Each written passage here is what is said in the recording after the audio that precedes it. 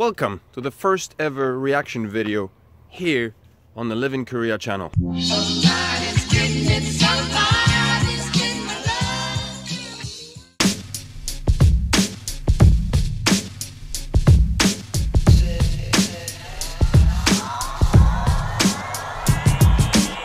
There are a couple of squirrels here at the entrance to the park. I've seen them several times. They come out every time it gets warmer.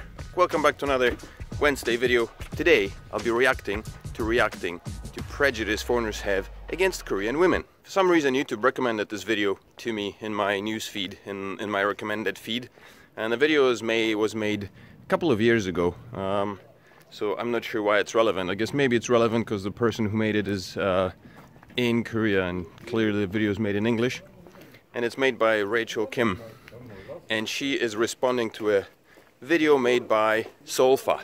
I will post a link to the video below here, you can watch it there. I realized that the video was posted a couple of years ago. It was either 2018 or 2017 even, but I think the questions that she addresses in the video are still relevant to this day, but I feel like they're not answered clearly enough, nowhere nearly enough, sufficiently enough. So I will try to do a slightly better job, or maybe fill in some of the blanks that I feel she left out. The first question is, and so these are questions that were posted, I guess, that were directed by foreigners towards Korean women.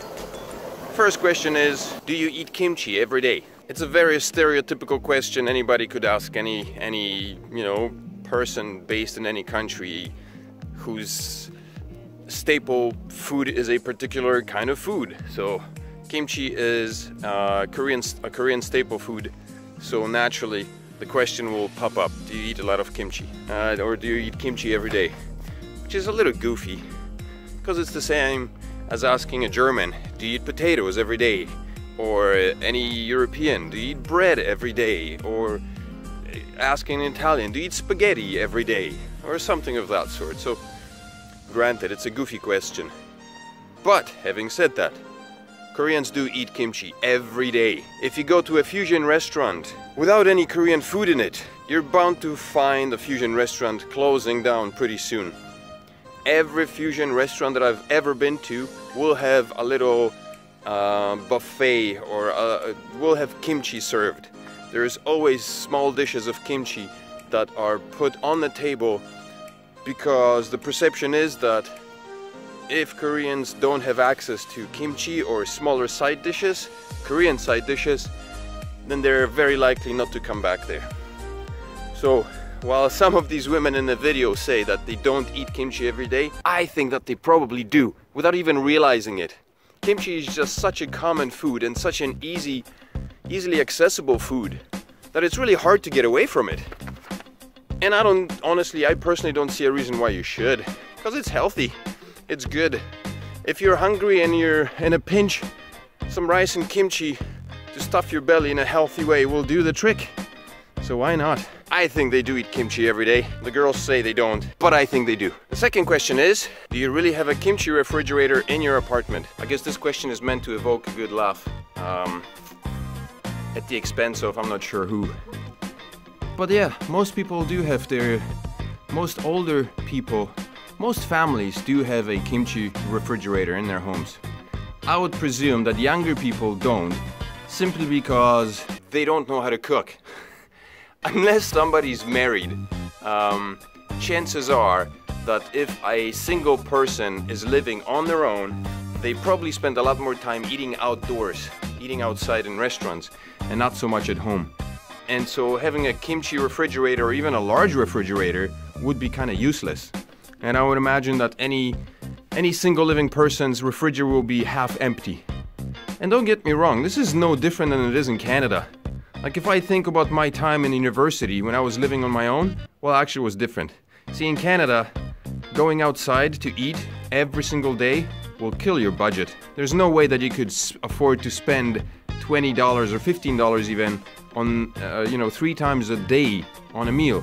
Whereas in Korea, as a single person, you can go out 3 times a day, have a meal on your own for $5 or $6 or $7, and do just fine. So the affordability of restaurants in Korea makes it so that a single person, a university student, can afford to go to a restaurant 3 times a day and not break the bank, whereas in Canada it would be unaffordable. So going back to the question, do you have a kimchi refrigerator in your home? Yes, I would say most families do, because they're very convenient and they're slightly different from regular refrigerators, and they keep the kimchi fresher and longer. Korea has a day on which kimchi is made, and when people make it, when families get together to make kimchi, they spend the whole day or even 3 days making kimchi, and they make huge batches. It'll be like a grandmother and you know, 2 or 3 generations of the family making kimchi together. That is then divided amongst the entire family. And if you make a lot of kimchi, kimchi will go bad quickly. So the best way to preserve it is in a massive refrigerator. So that's the way to have it, yeah. You should have a kimchi refrigerator if you have a family. And if you don't, then get on it and get a kimchi refrigerator in your house. The third question is very girly. Why do all Korean girls wear the same makeup? I'm not sure that this question is posed very accurately, because you could say that all women across the world wear the same makeup. Is makeup produced in the same way? There is mascara, there is eyeshadow, there is whatever cover-up, there is all that jazz, and all women wear 1 or 2 or 3 of those at any point in time on their face. I don't know how you put on makeup, I've never done it myself. But you cover up some zits, you spread the foundation, you even it out with some other purpley colors, and you make your face or your skin appear as smooth as possible. So that probably would apply to everybody who uses makeup. My wife hardly wears any makeup. So there, that theory goes right out the window. Question number 4, why are you obsessed with white skin? And this is an interesting question. I've thought about it a long time over the years. And in combination with the answer Rachel Kim provided in her video, it kind of made me think about other things. So at the initial glance, it might appear like Koreans are racist, because there does seem to be the preference for white skin. And so it goes for Thai, and so it goes for Japan. So this preoccupation or fixation on white skin goes pretty much all across the board in most of the, well, I don't know most, I haven't been to all of them, but in many of the Asian countries. And so it might seem like there is an obsession with, you know, with the Caucasian skin color, when in reality I think that is very far from the truth. People in Korea, in Thailand and in Japan do like the light colored skin, but not because they have a thing for white people. It's because white skin suggests wealth, or possibly rather dark skin suggests the absence of wealth. You have to look at the history of these countries, okay? For the most part, Asia, and I guess most of the world, was very rural, agricultural, right? People had to live, people had to work. And you had kings who basically dominated and ruled the land, you know, with iron fists or however. But these were the kings, and the nobles were the people who were inside, stayed in the shade, who enjoyed the luxuries of life, while all the other people, the peasants, the farmers, worked in fields, were always exposed to the sun.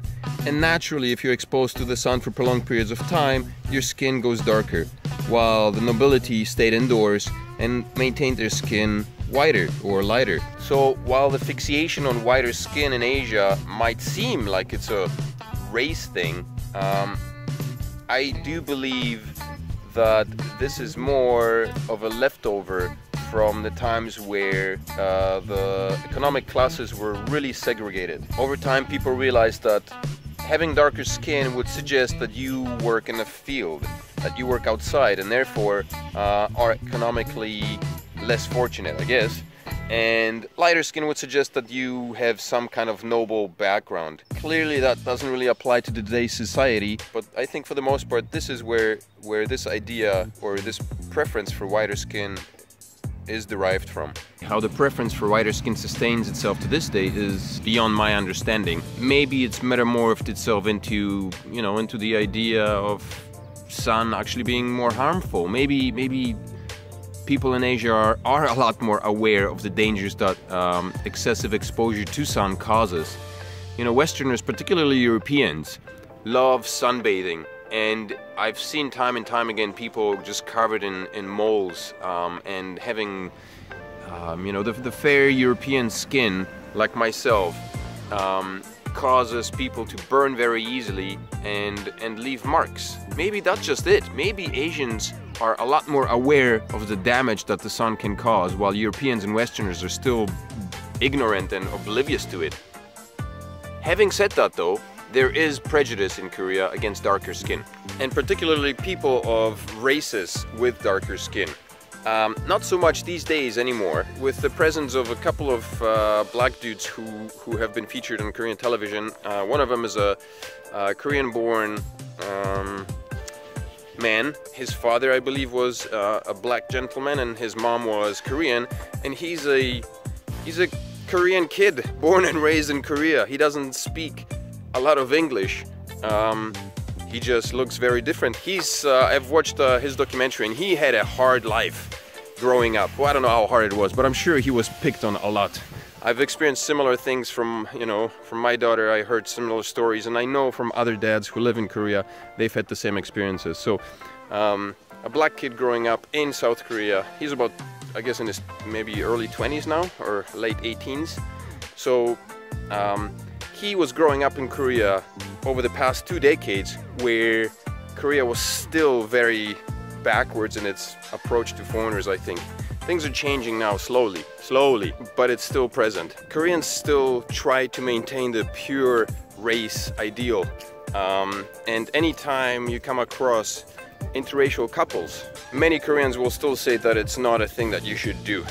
Fathers and mothers will disagree with daughters or sons wanting to marry outside of the Korean culture, particularly when it comes to people of darker skin. And I guess if you were going to ask any random Korean whether they would prefer to have babies with a Caucasian or with a person of a darker skin color, my guess is that the majority would answer, if they had to choose, they would first never get involved with a foreigner, and second, if they had no other choice, they would probably go for the Caucasian one, because that would render babies that would be of lighter skin. And if they were growing up in Korea, they would have a lot less difficulties, because there are chances of being picked on by other kids due to their darker skin color. Correct me if I'm wrong, but these are the responses that I've received over the years based around those conversations. Question number 5 was, why are you so judgmental? And the answer was, no, we're not. Well, yes, you are. The fact alone that this video was made, and the title is a reaction to the prejudice that foreigners have towards Korean women, suggests that you are judging foreigners. You're brushing all foreigners with the same brush. This question was probably taken from like one foreigner or a couple of foreigners who may have asked it. But immediately this question is thrown at all foreigners, and all foreigners see Korean women like that. Clearly, that's impossible. Clearly. But yet, there it is. Is it judgmental? Absolutely. So yes, Koreans are very judgmental. Here is my perception on it. The judgment comes from the Korean language, from Korean society. When Koreans talk about Korea, they refer to Korea as 우리나라, which means our country. They don't talk about my family, they talk about 우리 가족, which is our family. They don't talk about my father, they talk about 우리 아빠, 우리 엄마. It's our mom, our dad. If you have two friends talking to each other who have separate, different parents, they will still refer to their parents as 우리 가족 or 우리 아빠, 우리 엄마. And it's a reference that includes basically all of Korea.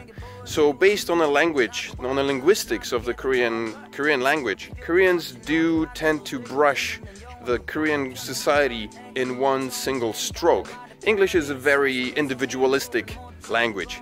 It's my paper, my dad, my family, my car, my this, my that, my everything is mine. Whereas in Korea, everything is ours.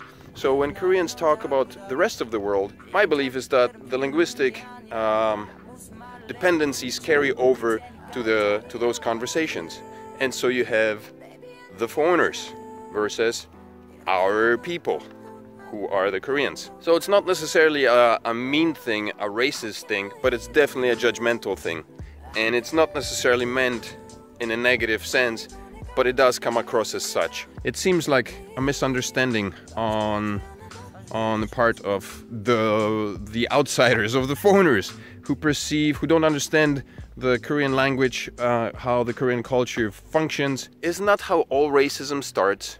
Due to a lack of understanding and ignorance? Pretty much. Now don't get me wrong, there is some racism in here, in Korea. I've seen it, I've also seen it in Japan, and I'm sure there is some in Thailand. But for the most part, I think people are pretty understanding and a lot more accommodating than they were in the past, and things are getting better and better with time. The last question asked was, do you have any plastic surgery done? And this is always a touchy question. Rachel Kim's answer was, who cares? And my response is, well, if who cares, then why do it? If who cares, then why hide it? Think about that. If you don't care whether you have plastic surgery or not, then why do it to begin with? You do it because you do care about your looks. You do care how people perceive you as a person, and you do care to have that double eyelid, which many Korean women get.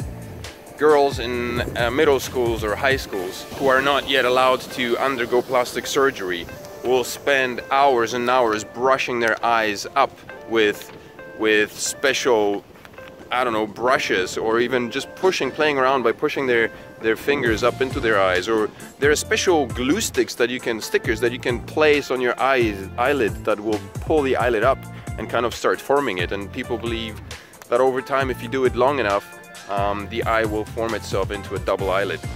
So this is the basic one that most Korean women, as well as Korean men, do. There's different kinds of faces all over the world, and even in Korea, there are different kinds of faces and different kinds of eyes. Not every Korean looks the same, clearly. And some Korean eyes are very Asian, some are big, some are small, and some people have double eyelids. Not all Koreans have double eyelids, but some do. And those who do are perceived to be more handsome looking or prettier. And yeah, a double eyelid is basically like the most commonly applied plastic surgery that almost, I would say, 90% of women use. In addition to that, there's Botox. Women shoot Botox into their cheeks to make themselves look younger, into their foreheads to make their foreheads look a little bit rounder, because the Asian physique kind of oftentimes renders foreheads that may appear flat. And so a lot of women will get Botox shot into their foreheads to make their foreheads look a little bit rounder.